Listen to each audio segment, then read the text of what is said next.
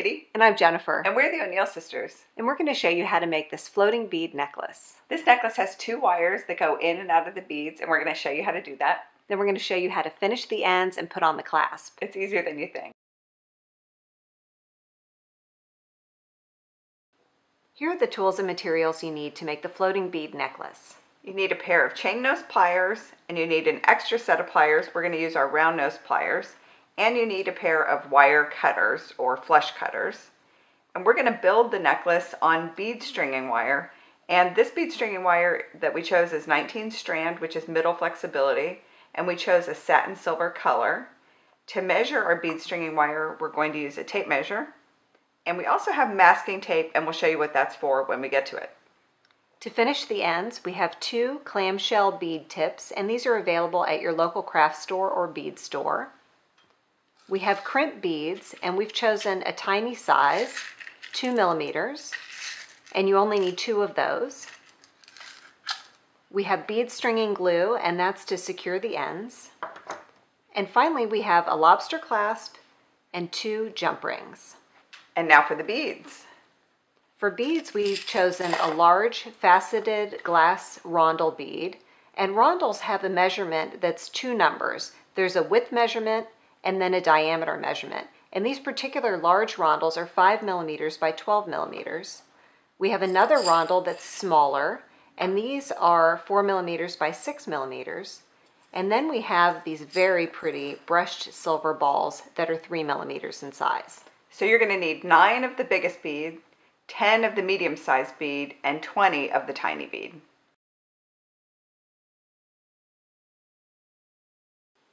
The first thing we need to do is lay out our beads onto our bead board, and we're going to start with our largest beads.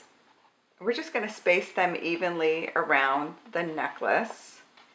And we're not alternating the colors exactly. We're kind of mixing it up a little bit. Makes it more interesting. And next we're going to put the medium-sized beads in between each of the large beads and 1 at each end.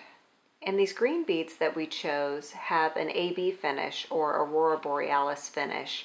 And that was created by Swarovski back in the day. And it gives the beads sort of a shiny finish or a little bit of an iridescence. It's kind of that rainbow oil, like when you look at the surface of oil and you get the rainbow finish. It's pretty. Next we're going to put in our tiny silver balls. And we're going to put 1 of those at the end and then put 1 in between each of the other beads. We're going to do that all the way around. And that's why you need so many of the little beads, because they go in between all the beads. And we chose a brushed silver for the smallest bead, but you really could use shiny silver or gold or copper. And then the colors we chose for the rondelles, we just chose this kind of ocean theme. But again, you can substitute any color story you want for this necklace and make it all crystal. You could make bridesmaids necklaces with pearls. Oh, that'd be really pretty. You could do reds or corals. Do I have 1 more in there? The sky's the limit. Oh, I see. There's an 2 extra over there.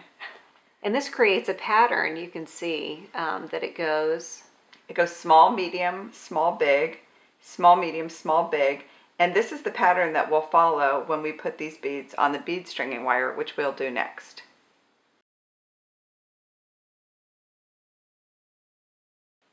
The first thing we need to do is cut our bead stringing wire, and this necklace will be about 18 inches when it's done. So we cut 2 strands that are longer than that. They're 26 inches long, and that's because we need a little extra room at the ends to put on our clasp. And the next thing we're going to do is line up the ends. And we've got a little trick for you. Use a piece of masking tape as a little cheap trick to keep the beads from sliding off the end. They make tools for this, like they make bead bugs and that sort of thing, and they're great, but you can always just use a piece of masking tape. Then we're going to go to the other end to start beading. And the way this necklace works is 2 strands go in 1 bead, and then 1 of the strands goes in the next, and it alternates back and forth going in and out. So we always put 2 strands in the silver bead. And you can remember that as you go, that anytime you pick up the silver bead, it you gets put both 2 strands. Yeah. And then we're going to split those 2 apart, and 1 strand goes in the medium bead. If I can find the hole in it. There it is. That's always the hardest part. Okay. One strand goes in the medium bead, and then I have a silver bead here, so that means both strands. And what the silver beads are going to do is sort of pinch the beading wire together around the other beads. And it kind of holds the beads in place and creates this sort of floating effect. That's the magic. That's the magic floating part. And then because they're farther apart like that, you don't need as many beads for this necklace. Like if this were all strung with all beads next to each other, you'd probably use 3 or 4 times as many beads. But there's a lot of air in this because the beads are held apart by the wires. That means that you could actually use more expensive beads. You could do this with all gemstones or semi-precious stones if you want, and it would mean that you're not using that many. It also means that the necklace goes together pretty fast because you're not putting on as many beads. That's nice if you're doing, gifts, multiple gifts for people, bridesmaids gifts or Christmas, holiday gifts, that sort of thing. You can kind of whip them out once you get going. It also means it's a really good craft for a party, like for a girls' night, because it doesn't require any advanced skills, and you can do it in a short sitting, so you don't need a long attention span to get this one done. And actually, because the beads in this design are mixed, you could just put a bunch of beads in bowls out in the middle of the table and pour some wine or cocktails, and everybody just sits around and beads and chats. And everybody's necklace will look different, I bet. And you can make this with the beads you already have, I'm sure. And if you just have bead stringing wire and you want to try it out and see what it looks like, just go ahead and cut 2 pieces and get out just whatever beads you have. Oh, did you see what I did? Oh, you missed that. I missed that one. I have to go back. That wouldn't work at all. I have to put 2 strands into the silver one, or it's not going to work. It's tricky if you get going too fast. There we go. You might miss it. Yeah. And it's also a good craft for kids because it doesn't require any skills and not much work with tools or anything like that. You could just do the ends for them. That's kind of the clasp. The only tricky part is finishing the ends and putting on the clasp. And you could just do that for them. You could make a smaller version of this too, a little short version, and make a bracelet. Oh, that'd be fun. And then you can make it with fishing line. We've seen it done with fishing line, and that's kind of extra floaty. That's fun because the wire, the fishing line, kind of completely disappears, and it looks like the beads are just magically dancing around your neck, which is fun. And we get our beads we go to a lot of craft stores, of course, and we love our local bead shops, but we love it when a bead show comes to town, and they come around about every couple months. There'll be a bead show at a local hotel, and they will take a conference room and spread out big tables. They're just loaded with beads. It's fun because you can get real specialty beads. There'll be a table of all ceramic beads or lampwork beads. Yeah, someone will specialize in something, or silver, beautiful hammered silver things. And you can buy them one at a time. At the craft store, you can't necessarily pick out one bead that's extra special that you want. You have to buy a strand usually. Yes. So it's a nice way of getting sort of focal beads or specialty beads. And a lot of the beads come temporarily strung. So you'll be buying a strand of like 48 beads on one string. And what they mean for you to do is to cut apart that string, throw the string away, and then you restring them. So they're just selling them that way. It's just a way for them to transport and hold all those beads together. Now I'm just sliding the beads down. You can see I've really got a lot of them on there now. And I'm just going to slide them towards the end that has the masking tape so I can make more room at the front to put on the rest of my beads. You don't want to slide the beads all the way down to the complete end where the masking tape is. You want to leave a little bit of space, a little wiggle room, so that you can put the clasp on. It's definitely easier to put the clasp on when you have extra wire. Yeah, I've done that too many times and I haven't given myself enough wire at the end to work with. So I've got a big bead and it gets 1 strand. And then next is the little silver bead, and it always gets 2 strands. I love these silver beads are so pretty. They're really cute.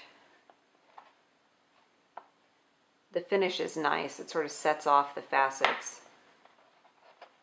I like that. I put 2 strands in that one.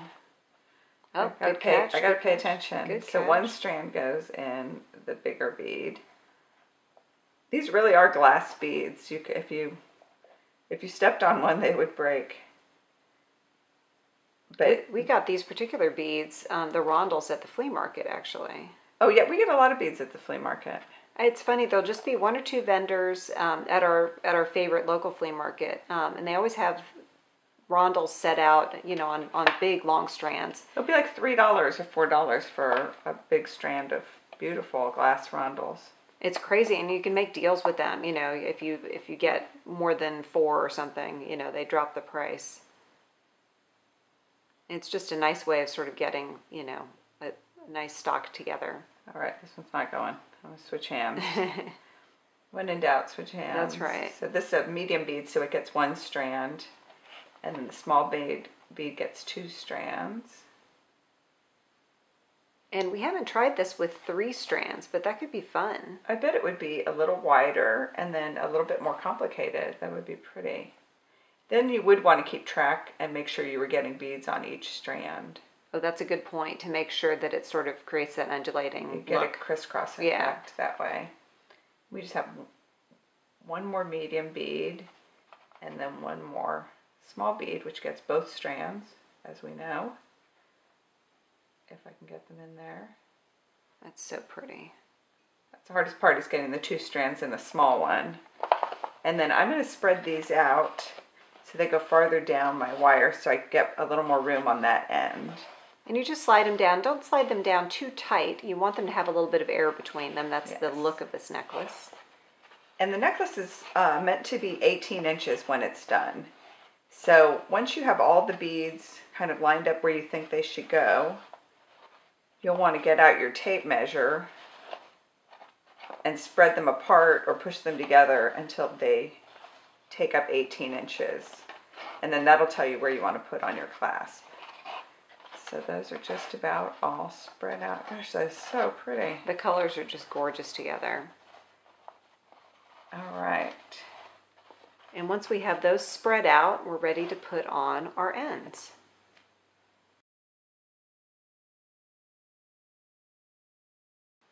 Now we're ready to finish the ends. And to do that, we're going to take the 2 strands on one end, and we're going to slide on this clamshell bead tip. And you can see it's got a little hole in the bottom, and you want to slide up through the bottom into the clam part. I'm just going to slide that down.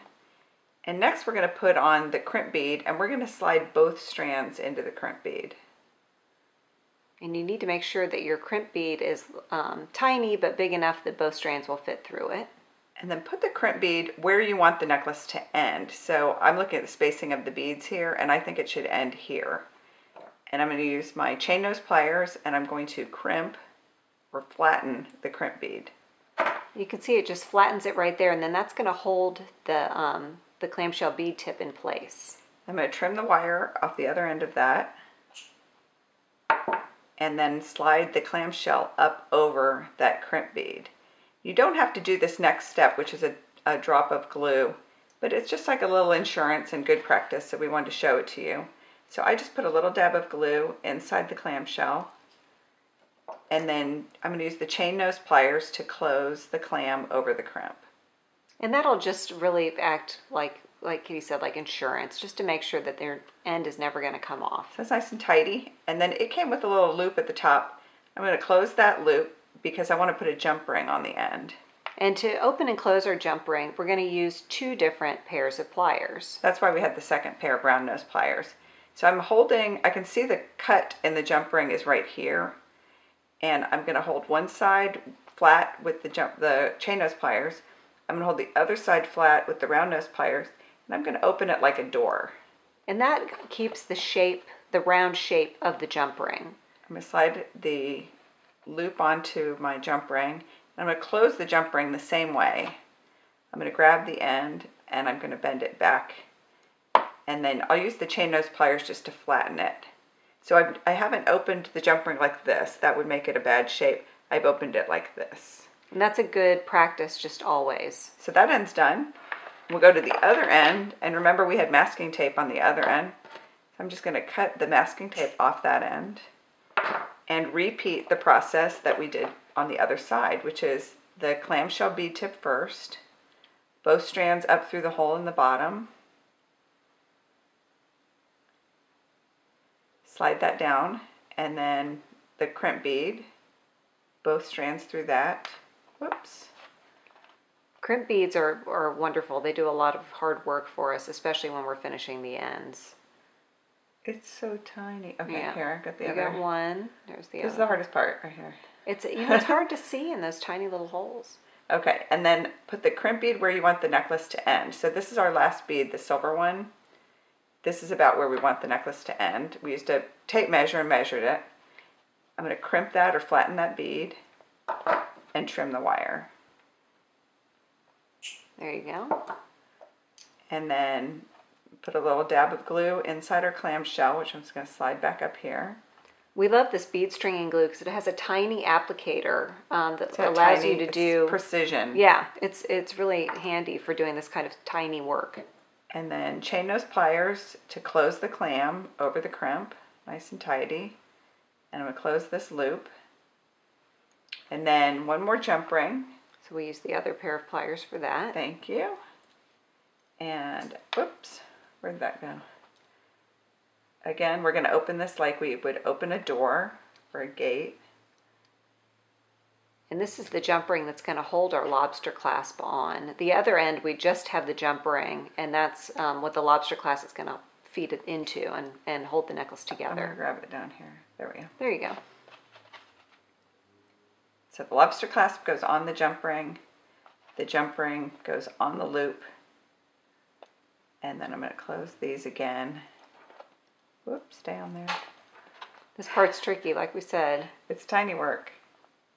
Get that on there. There you go. And then I'm just going to use the end of this to close it like a door. Perfect. And then I'm just going to double check that it's flat with the chain nose pliers. And now we have our clasp on our finished necklace. Beautiful.